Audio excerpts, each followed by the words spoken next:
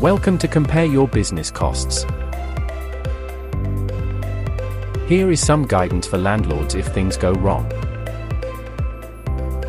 One of the most important things to consider when renting out your property is making sure that you've got insurance for yourself. Do not underestimate the financial burden it can be if something goes wrong with your tenant's property, or if they leave owing money to utility companies. As a landlord, it's essential to ensure that you've got sufficient insurance to cover the following.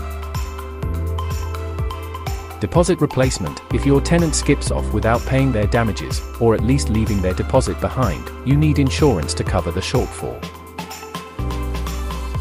Payment of outstanding utility bills. Many tenants have been tempted to skip paying their utility bills, since many landlords will not pass on costs to them. Lastly, repairs and legal fees. For landlords, it is important to consider legal fees if they are found liable due to their tenants' actions. We hope this video was helpful. If you want to be the office hero, visit Compare Your Business Costs today.